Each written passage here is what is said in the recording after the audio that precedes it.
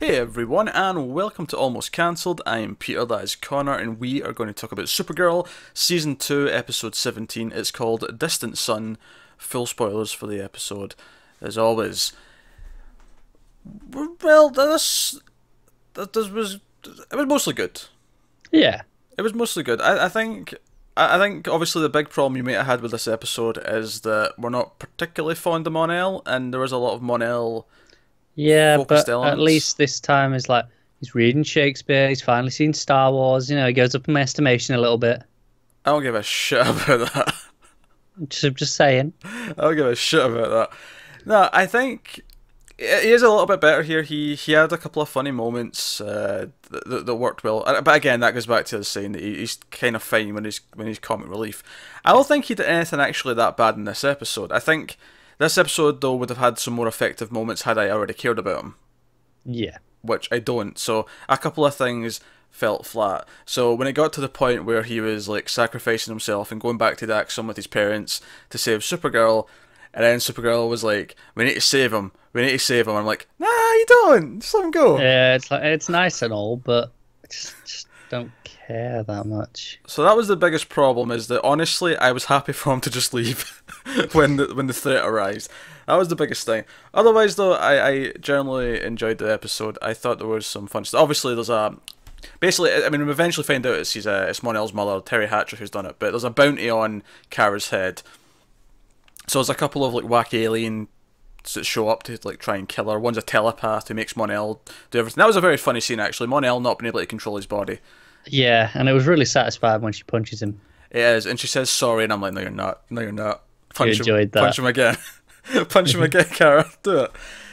So that was good fun. Although I do have to question why the telepath doesn't know that Wynn's faking it with a stapler. Which, by the way, nice callback to Batman Begins. Yeah, yeah. No, I did think the same. It's like, can you not just read his mind? Especially since, like, in the next scene, he's in the cell and Jean comes in and they have a telepath battle, and I'm like, what, did Wynn fight this off himself? Yeah, maybe he was too preoccupied. Yeah, possibly. But yeah, so Mon-El agrees to go when Terry Hatcher pulls out the kryptonite sai Which is and pretty cool, to be fair. and cuts Kara with it. Yeah, it's not bad. It's not bad. So that's all fine and well. Mon-El gets taken. Kara's all for going up and rescuing him. Jean's like, no. The president says no. We saw the president again. Linda Carter Yeah. appeared for a couple of scenes on the TV screen, and so they go up. And I did like the swerve. I like that you think it's Supergirl, and then the kryptonite does nothing, and it's like right before it happens. Oh, it's John. Yeah, right before it happens, you get what's happening, and then Yeah. he actually does the revealing, like, oh, okay, this was a smart plan. And Yeah. again, Because Jean it felt like at breaking first, it rules. feels like, really? You're just doing the same thing you did before where you failed? This doesn't seem like much of a plan. Yeah, actually, that was one of the things that I liked about this episode is that some of the character decisions, which I think in some recent episodes have felt a lot, not in the last couple, but I'm thinking more the 11 to 14 spell where it was all Yeah. the heavy Mon-El like relationship stuff that we weren't that keen on. There were some decisions in this one that were making a lot more sense to me. Like when they discover the bounty. By the way, Kara's excitement that she sees herself in the little hologram. There is nothing at her face at the way when she looks at Bacon. Okay, sure. Also adorable. That is what you want at life. You want someone to look at you like she looks at Bacon Yes. Or donuts. or donuts, but this was specifically Bacon. This was specifically bacon. But so like all that was fun, but the moment when she's like, no, I'm not hiding. I'm going off and I'm going to fight. And I actually like how they convinced her not to. It's like, look, we acknowledge that we cannot physically stop you from going outside, right? I might be Martian Manhunter, he might be Mon-El, but you can take us in a fight should the occasion arise. So we're asking you as friends, as loved ones, to not do that. And Yeah.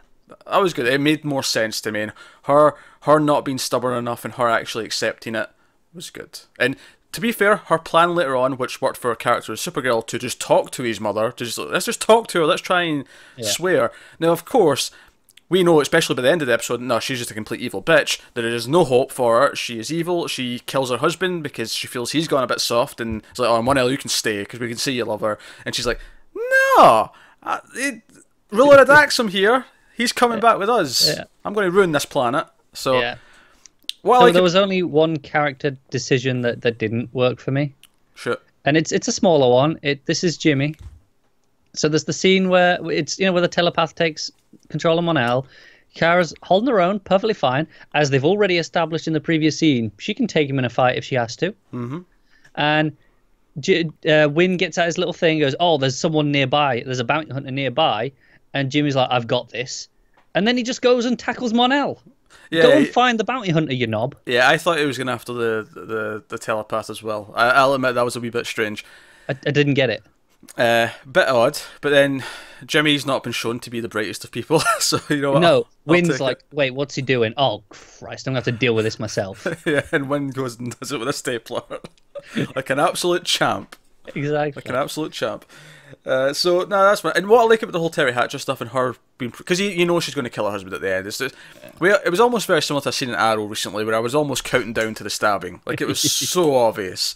Yeah. But what I like about it is that it does give this season a big bad, which it was kind of lacking before. Yeah, it's really quite late in the season to only just be getting that. Yeah, we got, 5 episodes left? 5 or 6, depending on how the math works out? This was 17? 17. 4? Was it 5? 5, 22. Yeah, I forgot about 20 when I was counting through them in my head.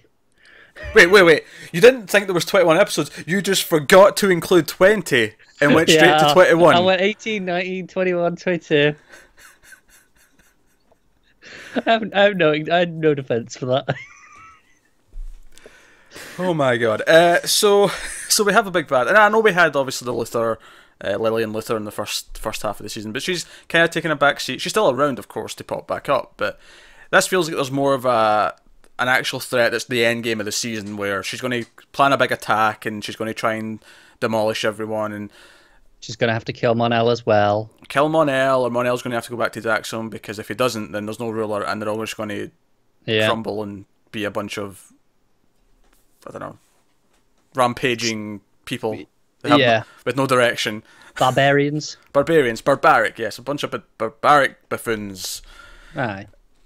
But no, so that's cool. So no, I like that. I like that it sets up there's actually a villain now. It is a little bit late in the season, but hopefully that gives us a little bit of focus for the overall plot.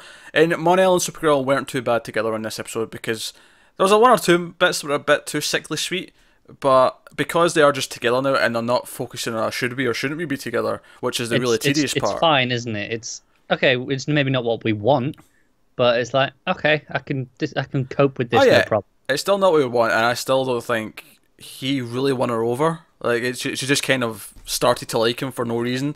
Yeah. But it's not as annoying now that they're just like we've done it, they're together, and we get the odd breakfast scene, and Kara's excitement of bacon is enough to kind of carry me through. Exactly. So Jean gets into trouble with the president, and we've seen before that she was an alien, but we see like her fully transformed. I thought she was going to go full on white Martian at the end, but she didn't quite. No, something different, isn't it? Something different. I do want to point out now, the effects in the show this episode were generally pretty good, but there was one moment that was cringy bad. It was when they're on the Daxam ship and they shoot. One of them shoots the window, and one of the Daxamites goes out the window into space. He looks so bad. It was such a bad CG model. Also, why does every spaceship have a manual shutter control? Why do none of them? Oh, hang on, something's broken. Let's automatic shutters. It just seems like poor design flaws. Like it's not specific just to this, admittedly, but I always see it. It's like, look, window's broken, shutter comes down. That's it. I'm going to assume the reason why it never comes up in any of these sci-fi, even The Expanse, which is a very like by the numbers and very but they don't have shutters. They have to manually seal it up, like themselves with tape and bits of metal. Yeah, but then you ask why don't they have shutters? Oh yeah, but it's only an issue when I see shutters, but they have to pull a switch for it. I'm going to suggest that maybe detecting that it's happened is difficult. No, there'll be a massive change in air pressure. I get that. But this should just be a safety feature, like a standard safety feature on every spaceship ever. It's not complicated. I wonder if there's a reason why you wouldn't have that turned on. Well, if anyone can think of one, please let me know, because I can't think of any good reason not to have that on. To be fair, there's a much more of an issue. Why are all the Daxamites speaking English? That's a much bigger problem than that. Yeah, but we covered that one already. Yeah, I know, but I'll just say, especially in this show when they established that Krypton had its own language, which makes sense. But Daxam, oh no, they're all speaking English. It's galactic basic. Yeah, sure, sure. Oh dear. Elsewhere, we had a plot with Maggie and Alex where they're into Maggie's ex, and she stands them up when Alex, because Alex tries to like, oh, let's have a three-way, not like that, three-way dinner, and she doesn't show up. She stands them up, and it turns out Alex goes to see her thinking, oh, you've been a bit of a bitch to Maggie. Why did you say she didn't deserve happiness? And we found out, oh wait, Maggie did something bad actually. She kind of in a way deserved the comment because she cheated on her. Yeah. And I wasn't super feeling this plot, but I actually kind of liked where it ended. Yeah, it was something we brought up before as well, like when it was with the parents thing. Yeah, to be fair, this up then, and Alex, then she brings it up. Alex brings that point up as well. That's like, okay, this happened with this, now it's happened again with this. She brings up the two cases, the exact two things we would have brought up to make this argument, and she confronts her with it. So I actually liked how it ended. It was the character making the logical decisions and argument based on what had happened. I agree. I felt the first scene was a little bit awkward because I felt like Alex was being a bit pushy because the other two were like they were being polite. It's like, yeah, we should catch up, but clearly neither of them meant it. Oh like, it was very obvious that neither of them actually meant that. They were just being polite. And Alex was like, yeah, let's do it. Let's have dinner. That was a really weird scene. I watched Nocturnal Animals last night, and I'll just say that the overall point of that movie kind of relates to that scene. It does. Have you seen it? I have, yeah. I didn't realise you'd seen it. All right, never mind. But it just you can see why I would be like, wait a minute. Yeah. It's kind of like the whole movie, isn't it? Yeah, I'm in the territory here. But no, I liked how it ended. The scenes leading up to it were hit and miss for me, but they do have good chemistry together, so that was nice. And I did like that it didn't become a jealousy thing, or even once she found out that Maggie had cheated on her ex, it didn't become I'm worried that she's going to cheat on me now thing. I was worried it was going to go down that route. That would have been kind of irritating. But she goes to the thing that makes the most sense and is not annoying. This is the second time you have not told me something that you should feel comfortable telling me about, so... Yeah, it ended well. I just feel like the overall plot itself was a bit contrived. Yeah, a bit contrived. It was something just very forceful about it, especially when Alex is going to cancel it because she has stuff to do. Because her sister's got a bounty on her head, but then Wynn's like, oh no, just go. I can deal with it. It's like, would you? Yeah, but Wynn's still the MVP once again. There's like, oh yeah, I'll just take care of it all. Well, he takes down a telepath. He reconfigures the teleporter from the slaver moon to teleport into any place he wants and calculates it. Joe, I actually have a little problem with that as well. Like the first jump, absolutely buy it because he talks about the maths he has to do. Like get in the spaceship has to be in the right place, and then he has to calculate where it is on Earth, given Earth's moving, and then. What does it just continue the calculation, like extrapolate permanently? Because when Kara then goes up, it still works. Does it not have to recalculate? Does he not have to recalculate where Earth is in relation? Well, it does, but I think it could continually run. Once you've established how far it is, and because the Earth's spinning and the Earth's moving's on a trajectory, right? Yeah, it's never random. You can predict where it's going to be in X amount of time, and given that it's all within about 10 minutes of each other, I suppose. I don't know. Who cares? Like you're digging into the science of this. It's not. It doesn't bother me anywhere near as much as the shutters do. It's not worth going into this really. It's not.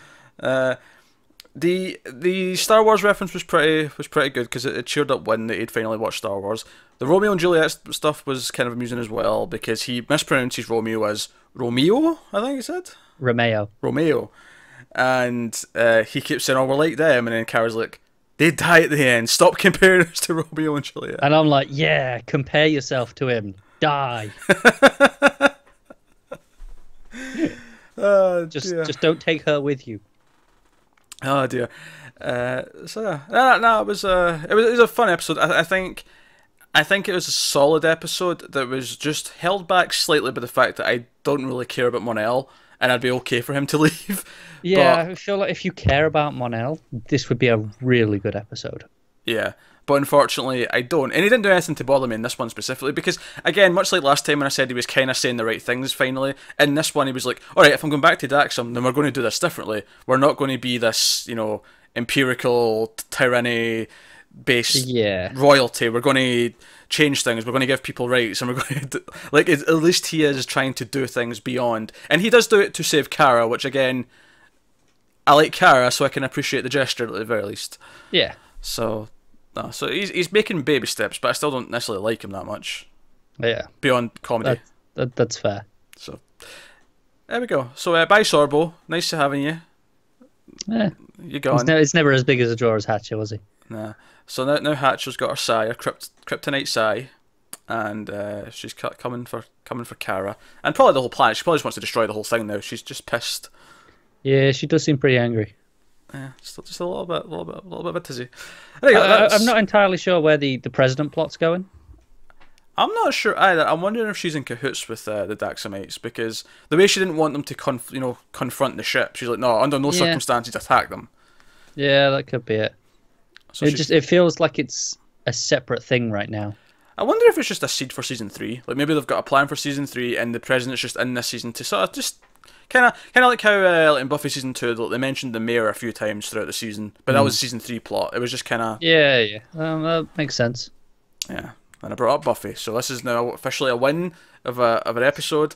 Thanks for watching, guys. Let us know what you thought of this episode of Supergirl in the comments below. Like and subscribe and all that stuff. Quick thing before we go, you'll notice this was a bit later in the day than normal. That'll be similar again with the Flash and Legends for tomorrow. It'll be sometime tomorrow. A bit later like this, maybe even a wee bit later than this one was. Just a bit of warning, just the way schedules worked out this week, that's how it's gone down. So yeah, guys on Twitter, @mailed_fuzz for channel updates. Individual Twitters are on the screen for everyday ramblings. Thanks for watching, guys. Have you got any vanilla?